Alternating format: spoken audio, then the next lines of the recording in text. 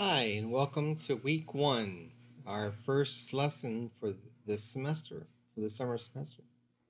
So, in week one, we would click there, okay, and then you have your marketing chapter one PowerPoint, which is what we're going to go over today.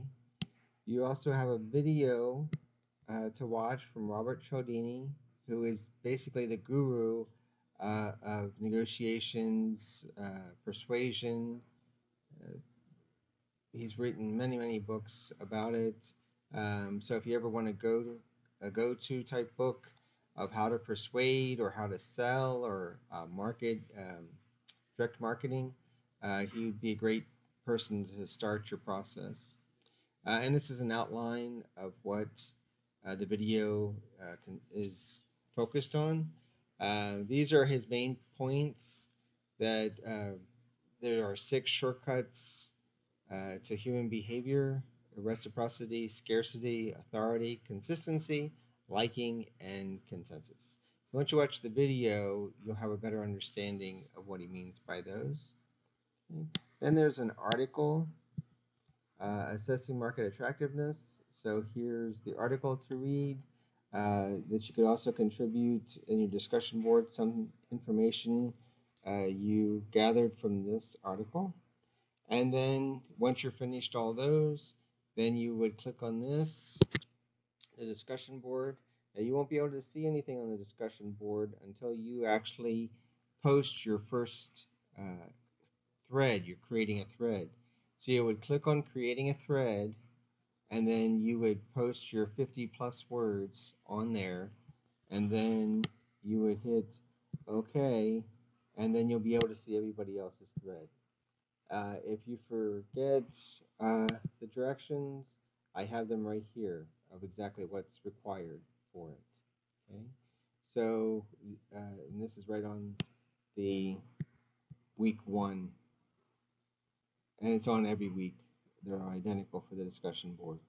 Okay, so click on chapter one PowerPoints, and you actually come to the 3 different PowerPoint presentations for chapter one, chapter two, chapter three for the first 3 weeks. We're just worried about this one, and I already have it opened if I can find it, because I have a lot of things open, unfortunately.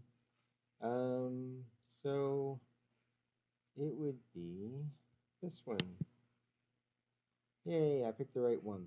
Okay, so market research from data to information to action. Okay? Remember, if you don't take action, this whole thing is pointless. There's nothing. You can have great thoughts, great ideas, great intentions, but if you don't take action, then they don't accumulate to anything. So we go here. This is just a little thing. Almost everyone is a consumer of marketing research. Do you agree or disagree with that? Well, if you're a consumer and you purchase things, then you're contributing to market research. Okay. Fast fact, in the first quarter of 2010, a decade ago, 53% of households had HD TVs. I imagine that's really close to 100% by today. I saw at Walmart, was it like a 75-inch television on sale for $498? Just incredible. So here are the learning objectives for this chapter. We're to define marketing research. We were to be able to discuss kinds of organizations that conduct marketing we're to know the 3 reasons for studying market research, and we are to discuss why researchers should care about marketing research ethics. Ethics is always a huge concept and issue, no matter which decade you're looking at. So first things first, marketers need information. Data gets transformed to information and then action. Now, one example I use for data versus information is if I told you that oil closed yesterday at $29 a barrel, that's data. It's not really information because you can't really use it unless you know what oil has been selling for. Now, for the last 6 weeks, it's been selling for 20s to teens per barrel. So actually at $29 a barrel, it's really expensive compared to the last 6 weeks. If you look at the past 5 years, $29 is pretty cheap except for the last 6 weeks. So that would be information because you're able to compare it to something and make sense of what it is. If I told you that J.C. Penney stock is selling for 21 cents, that tells you it's pretty cheap, but it doesn't tell you anything else. Now, if I told you that J.C. Penney stock was selling at 21 cents and they declared bankruptcy, then it doesn't matter how cheap the stock is, it's worthless because they declared bankruptcy. So why would you buy any other stock at a penny? Because it's not worth anything once they declared bankruptcy yesterday. Okay, so that's taking data and then transforming it into information and then taking action on it. If you see that gasoline prices have gone up, which they have, they went from 51 cents a week and a half ago to I believe it's 86 cents yesterday on the wholesale market, then you might want to fill up your gas tanks because you know that the retail stores are going to, the gas stations are going to start raising their prices. If it was the opposite, if it went from 86 cents to 51 cents on the wholesale market, you would wait to put any gas in your car until the prices come down at the gas stations because you know that the wholesale prices have dropped dramatically. Okay, so marketers need information. Marketers need information about environments which they operate. It's easy to confuse data with information, which is why I try to give those examples to try and show the difference between the two, between the raw facts and the recorded measures of certain phenomena, which are all both examples of data, and then information, which is transforming those into something that you can actually use to make a decision. Whether to buy gasoline today or not buy gasoline today would be a decision to you to make based on the information that you gathered derived from the data that I gave you. Okay, organization's formal communication link with the environment. That can depend on the actual company itself. We can use everything from the internet, social media, people in the stores, whatever form of communication you want to link yourself to them, to the customers. And then through marketing research, the organization gathers and interprets data from environment for use in developmental and monitoring the firm's marketing plans. Okay, so obviously with the COVID-19, the pandemic, everything has changed. So your environment is completely changed. So you would have to you would have to develop and implement and then monitor a completely new marketing plan based on the pandemic, the effects of the pandemic having on your business.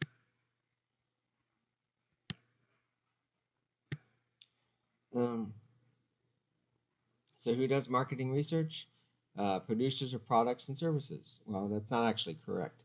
It should say producers of goods and services because a product is both a good and service combined.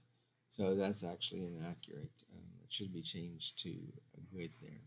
Advertising agencies also use market research, and marketing research companies, of course, use market research. Oh, yeah, there we go. Who does marketing research? Producers of goods and services. So organizations that produce the goods or deliver services for businesses or consumers often conduct research designed to develop the market for their product and service.